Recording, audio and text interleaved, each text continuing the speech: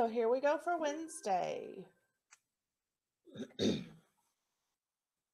Which is the complete sentence? So as we know, we're looking for a complete thought. Brought his lunch today. Who brought his lunch? It doesn't tell us. Jason is my friend. Oh, that's a complete thought for sure. Okay. Circle the meaning. We travel to another class sometimes. Does that mean stop, move, or stay? Well, if our class is going to another class, that means we're moving. So we're going to circle. We move to another class sometimes. And that's something else you can do is put your word that you found in the sentence and see if it makes sense. We move to another classroom sometimes. Many people live in the village.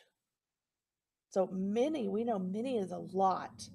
So a lot of people live in the alley, a lot of people live in the playground, or a lot of people live in the town.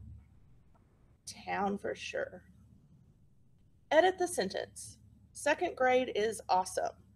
Yes, it is. We're going to start our sentence with a capital letter, and second is spelled correctly. Let's look at grade. This actually says grad. Okay? We need that sneaky A.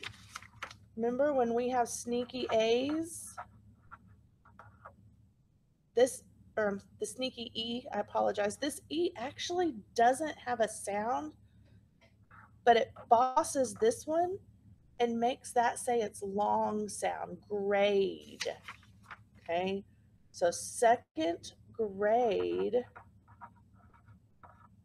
is awesome.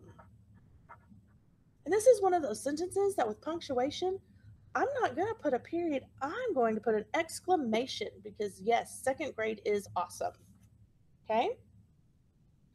Let's look at our compound words. Footprint. We're going to put those together. Footprint. Flagpole. We're going to put those together. Make one word. Okay.